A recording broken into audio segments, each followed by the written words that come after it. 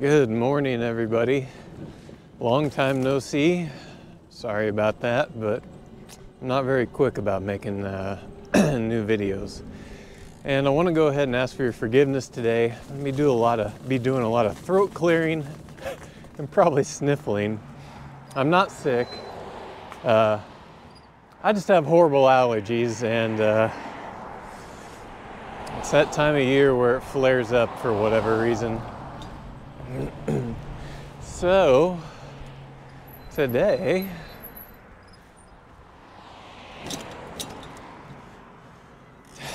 we're gonna go check out Carmel's Main Street.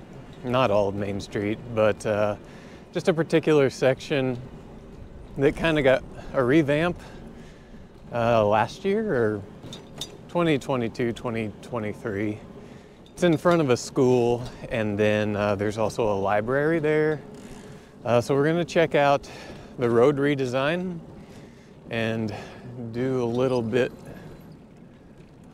I gotta check my map, do a little bit of critiquing of that, and go by the library. Sorry, I'm distracted by so many things. There's a big FedEx airplane up there. I love airplanes. What was I saying? Oh yeah, we're gonna go by the library, and I want to show you kind of like some bike parking that they have there, and the outside of the library. It's really nice. So here we're coming up to it out of this neighborhood.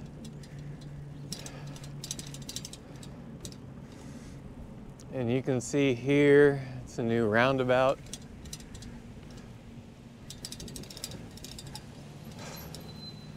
Stop here and peek at it. It's not bad as far as design goes.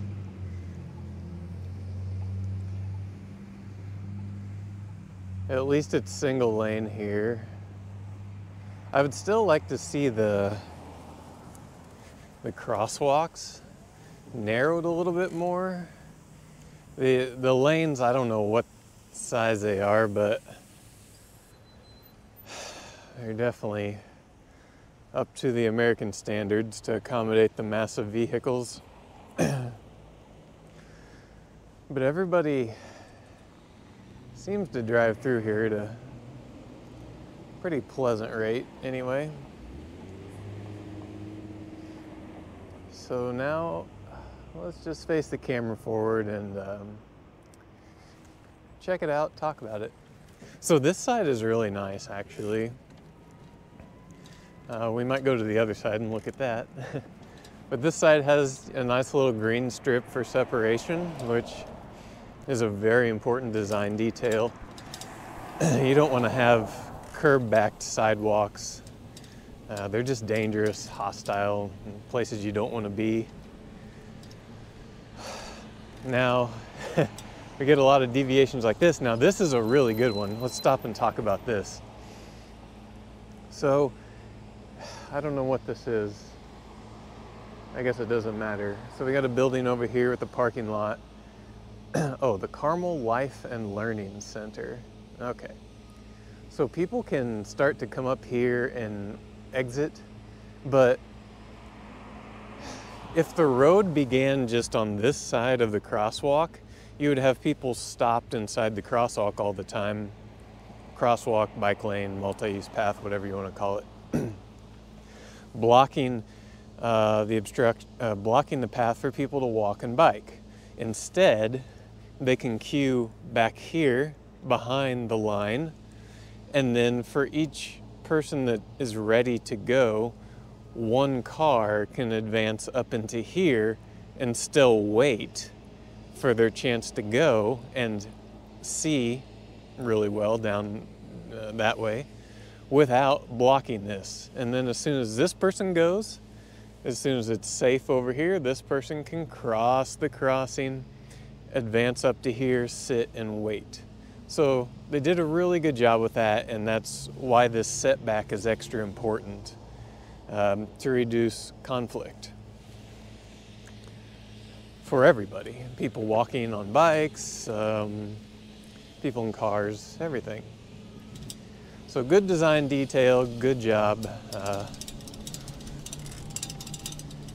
Good job, everybody. Oh my God, whatever is rattling here is driving me crazy.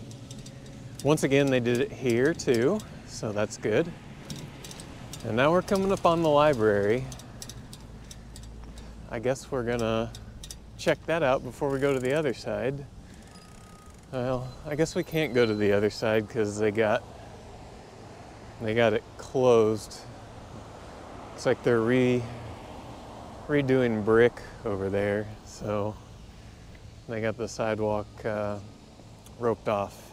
Anyway, that side over there where the school is, it's not as good. It's just your traditional narrow sidewalk. It's not like a big wide path like this one. So I hope they have plans to redo that and make it better. It needs to mimic what's over here, especially because this is a school right there. So kids are walking, riding their bikes. They need a big path. So Carmel, I hope you're gonna redo the whole thing, but I don't have faith in you to actually do that. Otherwise you would have done it whenever you redid this road. And another thing to note on this road is it's got the road diet feature to it, so the green strip in the middle, raised and divided, but it's still 4 lanes through here, and I don't love that design, but so far people are pretty calm when they drive, so whatever.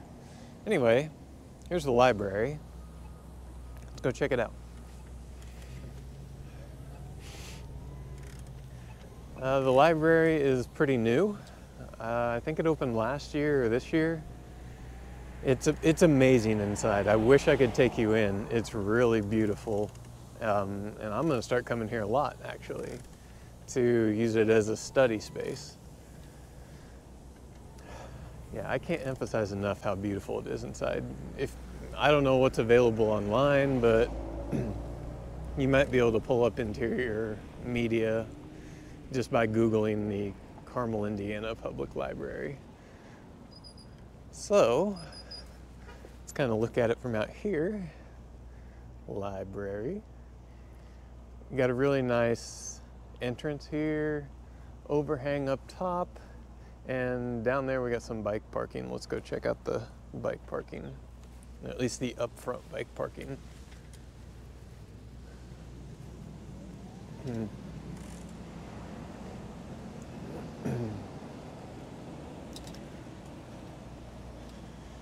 So right here's the bike parking, and there's a coffee shop right there. Let's get turned around.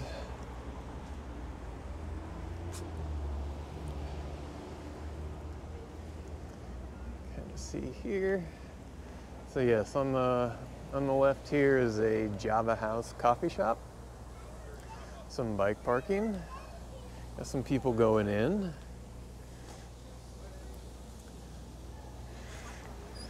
Now my only critique of this is now this bike parking's nice. It does have nice stands. It doesn't have exposed bolts, so nobody could undo the bolts on the stands and mess with them that way. But it's out here and it's exposed. I don't know if you can see, the overhang up there, but that overhang provides some shelter, so we could have put bike parking over there up along the wall, because it really wouldn't conflict with people walking since that's such a big area. But that would have given some shelter if it's raining or snowing to people who rode their bikes here. And yeah, you can ride your bike in rain and snow. It's not that difficult. So yeah, they could still do that though. I mean, we can leave these racks here. The more parking, the better. But I would encourage the administration to add some racks up there, so that there's some shelter. Okay, So I'm going to turn the camera forward again so we can go around to the other side and look at more bike parking. We'll chill out here so we don't conflict with those people walking. Here's another roundabout. Everybody likes roundabouts, right?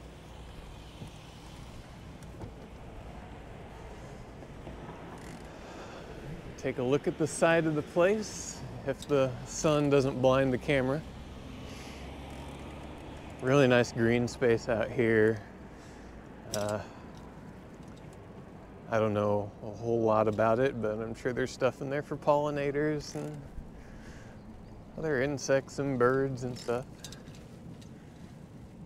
So that big obstruction over there is the car parking garage. We'll go look at that. But there's also more bike parking here.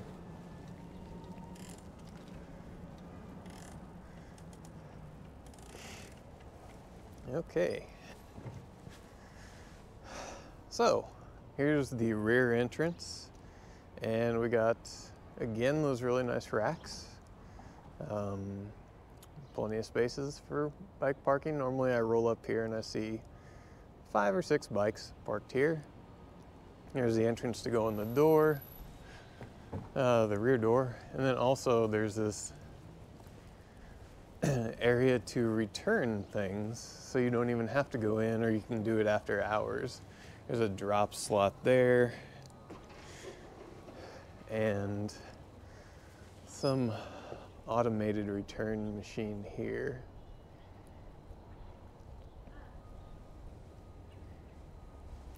So now let's go check out the parking garage, because I heard that there's bike parking in there. Friend in town, whoops, I'm going the wrong way, told me that there's some in here, although I don't know where it is. So, speed bump. Ugh. Let's see if we can find it. Ah, it looks like it's over here.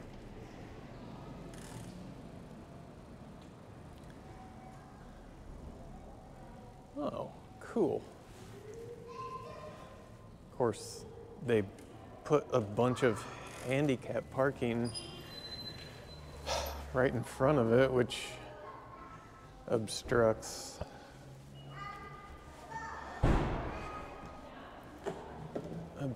the what's the word I'm looking for?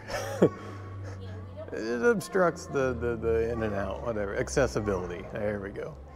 So yeah, all this here they have for handicap parking, and they should have removed at least one of these spaces and maybe a bollard to make it easier to get in and out of here. I mean, if this is ever filled to capacity, it's gonna be pretty tight, especially with the amount of cargo bikes that's starting to come to Carmel. But hey, whatever, it's good. So, all right, we got some sheltered parking here. So when it's raining or snowing, this is a good place to park. Just tightly squeeze through here.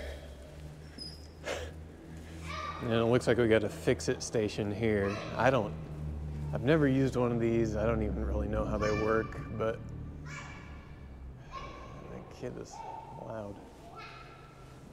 But yeah, fix-it station. Lighting, that's an important feature, obviously.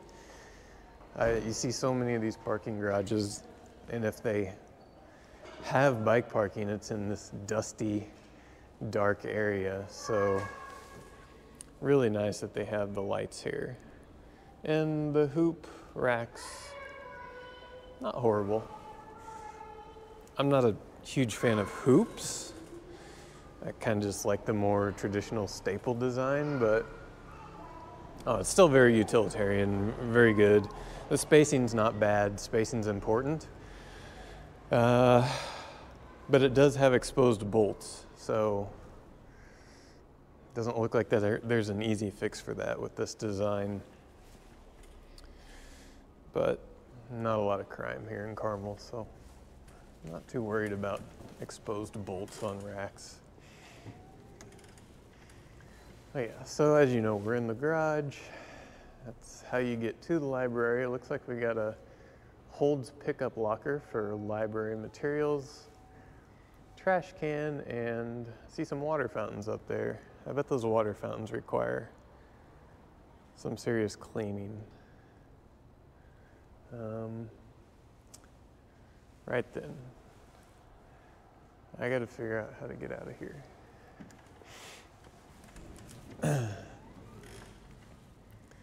Again, sorry for all the sniffing and throat clearing. It's like it's been kind of chilly lately, so we've kicked on our heat for a little bit, and it's forced air heating. It's not probably the type of heating that some of you around the world are used to. So I think kicking on the heater kind of stirs up some dust, and I think that's what's inflaming my allergies. See if there's anything else to look at around here. There's another school here. This is an excellent location for a library, sandwiched in between two schools. And I've only been here a few times, like 3 or 4 times, but I see a lot of, especially a lot of the teenagers, because I think that's a high school over on the other side. I see them utilizing the library a lot for study groups or individual study. The other day I saw 4 teenagers sitting at a table just playing a board game quietly. It was nice. It's good to see that it's being utilized. Where I grew up, in my small town, we have a nice library, per se. I think it's like 100 years old or more. It's absolutely nothing like this here in Carmel. But yeah, so there wasn't as many resources for me to utilize growing up other than books, just plain books. But yeah, this place is great. So let's stop here. So we're done at the library. We're done taking a peek at the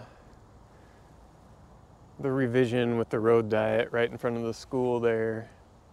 Again, I like the roundabouts. They're pretty nice. They're pretty tight. The radius on them is good to slow traffic. I just still have mixed feelings about the 4 lanes that move through there. But again, from what I've observed, motorists are pretty calm going through there. So, and we talked about the separated multi-use path, how that works really well for other places where there's traffic coming in and out. Yeah, we talked about that. So, cool. So now we're gonna continue on Carmel's Main Street. If you see there, they call it the Carmel Arts and Design District. So this runs to downtown and connects to the Rails to Trails Monon Boulevard. Boy, everybody's just staring at me as they drive by. I guess it's the Bachfiets cargo bike and maybe the massive tripod here, but so in my opinion, Main Street in Carmel is I hate to say this, a disappointment.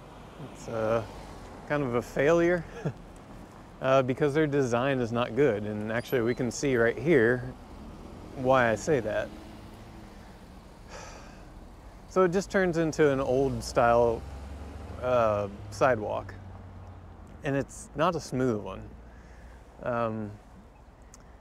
The sidewalks can barely accommodate 2 people walking side by side, let alone people needing to ride their bikes or use a motorized scooter, wheelchair, or anything else. And the whole street is lined with street parking. So, I mean, there's plenty of surface lots, and as you get downtown, there's parking garages that we pay for that are providing free parking. But still, Carmel seems to prioritize street parking, and I don't understand that, because if we took away some of the street parking, we could put in some protected mobility lanes for people. Yeah. the money's there. They're just using it elsewhere for different things, but we can make Main Street better. So let's just go down it. We're just gonna take the lane and we're gonna stop so I can point out a coffee shop along the way that I go to occasionally. So yeah, we're just gonna take the lane. We don't have to go far because the coffee shop is right here on the right. Called Indie Coffee Roasters.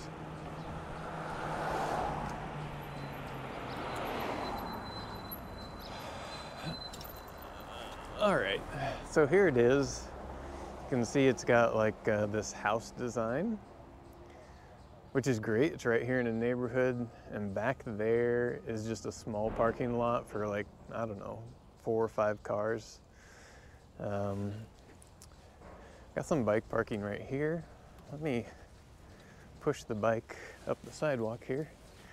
Sidewalk again, see? We got all these cars parked along here, street parking everywhere, but then people just get this tiny, bumpy sidewalk. This should absolutely be a big, wide, multi-use path, but it's not. Carmel, make your Main Street better. Make it for people, not just motorists. So anyway, Indie Coffee Roasters. The inside's nice. Well, I take that back. The inside's okay. It's very sterilized. It's very black and white. There's nothing cozy about it. You know how people like cozy coffee shops? The interior is very dull. It's very, in my opinion, depressed. But yeah, it's just very sterilized. I wish they would make it more cozy. Anyway, there's outdoor seating up here, and it's normally utilized a lot, but it's kind of chilly out today, so I think everybody's inside. Bike parking right here. The placement is not that good. At least the racks are the upside down staples. But the placement's not good. You can't park a cargo bike there without, here's a person on a bike. You can't park a cargo bike there without it sticking out into the sidewalk and obstructing movement. So like when I park the Urban Arrow here, I just park right here in the grass and lock the rear wheel. So it could work, like if they took out that bush area, kind of leveled that off, could make better parking there. And if they wanted to make it amazing, they could put like a green roof over it, you know? A green roof with, well, there's plans out there for green roofs. If you Google, those things are really neat. The Netherlands has some amazing outdoor bike parking with a roof covering where it's green on top, living, you know, to help the pollinators and absorb the heat and the rain and stuff like that. But anyway, I've been here before. Like, I was here, I don't know, a month ago, sitting outside, and in the half hour I was here, I think I saw one person drive here and maybe 30, 40 people walk here. So it's clear that American neighborhoods need more businesses sprinkled within where people live, not just putting them in commercial districts, you know? So imagine if this was a cafe or a bakery or something else that people use on a daily basis. We need more of these in neighborhoods with almost no parking added, right? Because you would get crazy foot traffic, crazy bike traffic. Yeah.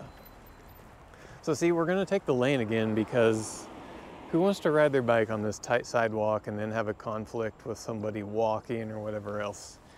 Again, Carmel needs to fix this. They've got plenty of room to let people park their private property right on our main street, but people walking and biking get this small sliver, and that's not right. I don't think they have any plans to change that in the near future. All right, anyway, I just got in somebody's way. Okay.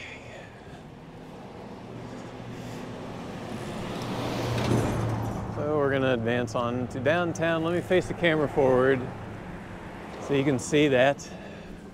We've got restaurants over here. Got a restaurant on the right. I got bike share coming up on the left. I think they're building more apartments here on the right.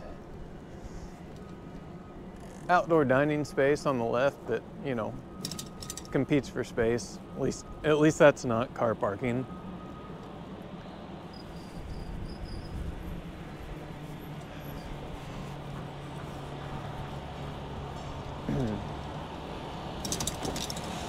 So again, here we are in the heart of downtown, and people biking, whether it's children, women, people with reduced mobility, or even just plain old me.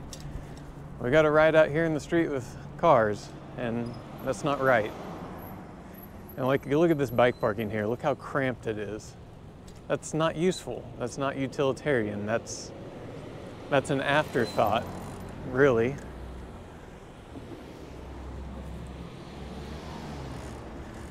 Oh man, that bike parking too. I'd like to go back and talk about that.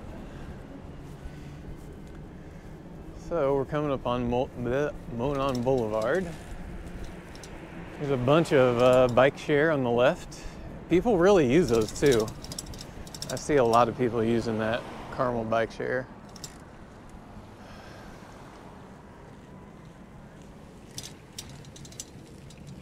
And now we're on Monon Boulevard. Unfortunately, I think that Carmel skirts a lot on the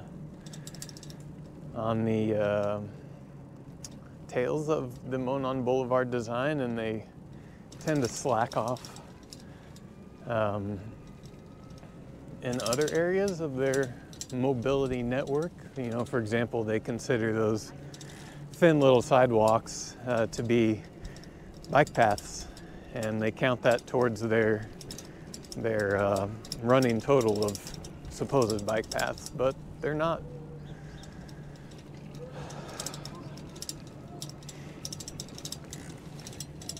Monon Boulevard.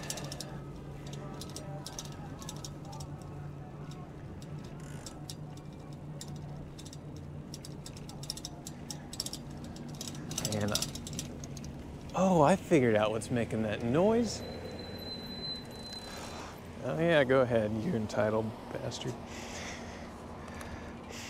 Gosh, it's this thing that was making that dinging noise, which maybe I'm the only one hearing it, was this thing on my cup holder. And it was like rattling back and forth and dinging against my water bottle. So we're gonna ride just a little bit more and then wrap this up. We're just gonna ride down to where Carmel's setting up their Christmas market already. Of course, it's understandable that they're working on setting it up already because it's a major production. It's a big thing. It takes a lot of work. I think it was voted one of the best domestic Christmas markets here in the U.S. And it really is amazing. If I think about it when I'm making this video, I'll try to put a link to a video that shows it, and if I do, I'll put it right here. And if I don't, then I just point it up for nothing. So okay, face the camera forward.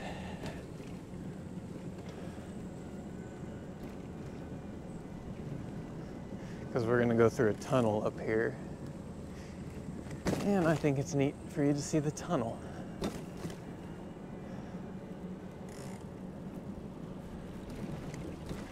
Tunnel.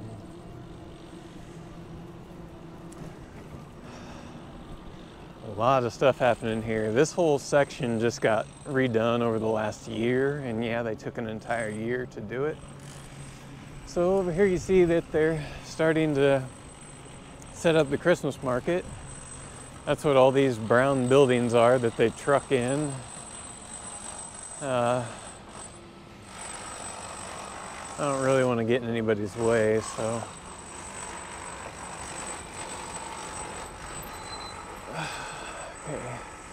Yeah, you can see here they're setting up the village, and over on the other side, which maybe you can't see, is the ice skating rink they're putting up.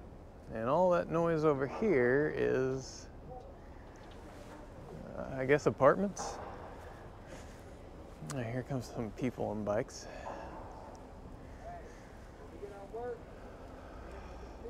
Oh, they got e-bikes too. Do you? Well, you're gonna be on one. Yeah, that's what I'm doing right now. All right, man, thanks.